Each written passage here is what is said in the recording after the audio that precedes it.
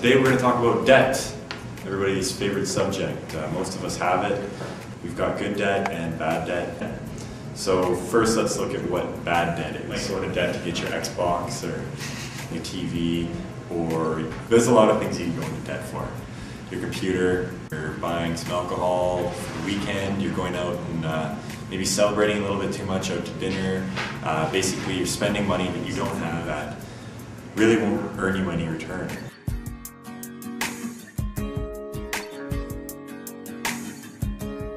And you're going to keep losing more and more money as this progresses. It's a spiral that gets out of control. What you want to do is focus on good debt. Good debt is actually debt that puts money back in your pocket. It's debt that you go into to earn more money.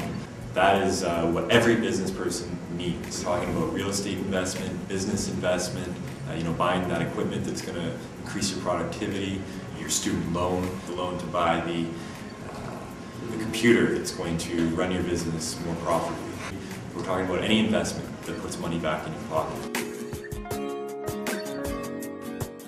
In order to do that, in order to know if you're getting into good debt puts money in your pocket, bad debt takes money out of your pocket. That's how you know. I think it's maybe a tough truth for some people, a tough pill to swallow, but you need to be able to live sustainably within yourself. So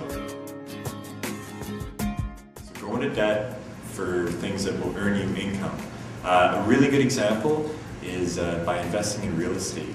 What you're doing there is you're putting up a sum of money. Usually you're going to have a down payment when you invest in real estate, so 10% of the total cost of the property you're getting. And then you get a financial tool that's called a mortgage. I'm sure you're all familiar with that as well.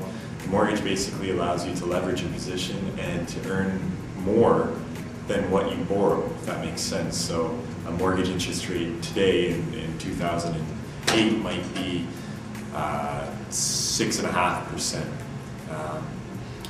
On the return that you're going to get on that 6.5%, let's say your property goes up in value, maybe it goes up 10%.